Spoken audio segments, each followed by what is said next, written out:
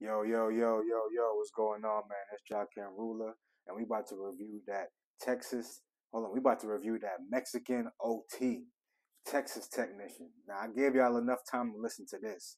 Yo, let me tell you something about Dude Music. This is my first time listening to him. Dude is fire. Like his talents, he's fire. Texas style to the core, right? But he got versatile flows. And when I first listened to the album, the first song on here, February 2nd, 1999, which I think is his birthday, yeah, I was like, yo, this nigga sound like the baby mixed with Paul Wall.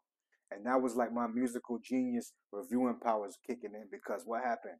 Second track, which was one of the dopest tracks on there, Point 'em Out, was featuring the baby. And then third track was featuring Paul Wall, Chicken Strips and Ass. So it kind of made me feel like, all right, homie must like these guys, you know what I'm saying? But then he got a little Kevin Gatesy on me too. So, but let me tell you, like I said, his music composition, he is on point with it. Just listen to a lot of these songs, versatile flows, and he does most of the choruses on this album. The only thing I don't like about this album is he has too many features on here. Listening to his potential, he can hold his own, but it was mad features. Not that it was bad, because everybody showed out. I love the Money Bag Yo track, Twisting Fingers.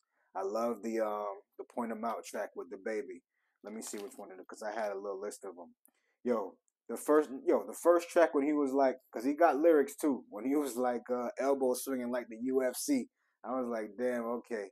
But like I said, listen to all of these songs. He does the hooks for every track, damn near. So it makes me feel like, bro, why didn't you just do a solo album? You know what I mean? Your name is big enough to make you, you know what I'm saying? But like I said, every track is still flames. I want y'all to go out there and listen to that Mexican OT and tell me what y'all think. I don't want to hear the fans' opinions. I want to hear people that never heard him before tell me what they think about that Mexican OT and tell me if y'all don't think he fired. But yeah, man, leave y'all comments in this comment section, like the video, subscribe to the channel, man. Peace.